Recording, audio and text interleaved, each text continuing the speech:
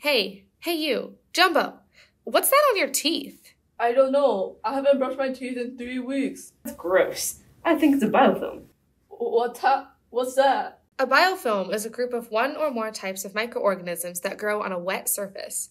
Biofilms form when an individual wandering microorganism finds the right environment and starts to make a home. It starts by attaching to a surface and secreting extracellular polymeric substance, or EPS. What's EPS? EPS is basically a gooey substance that anchors the microorganisms to each other and to the surface. Then the organisms begin to divide, and divide, and divide, until there's a whole mass of tiny little organisms all surrounded by that gooey EPS. As we said before, biofilms can grow anywhere as long as it's wet. On or under the ground, in the water, even on plant or animal tissue, which is where the real problem lies.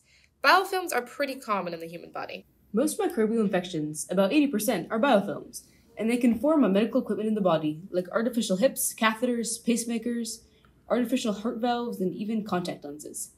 People who have these devices are more susceptible to biofilm infections, and the infections are more likely to be bad due to location. Biofilms may also form inside hospitals' water pipes, which can spread infections. How do you get rid of it?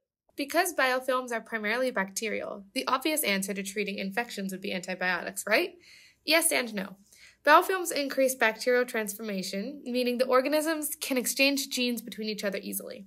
This heightens antibiotic resistance and converts the neutral bacteria into a potentially more virulent pathogen.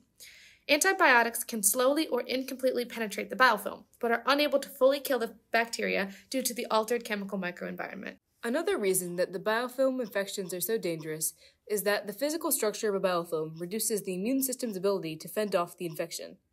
Antibodies are unable to penetrate the layer created by the EPS and many layers of microorganisms, and the phagocytes aren't able to eat the foreign body.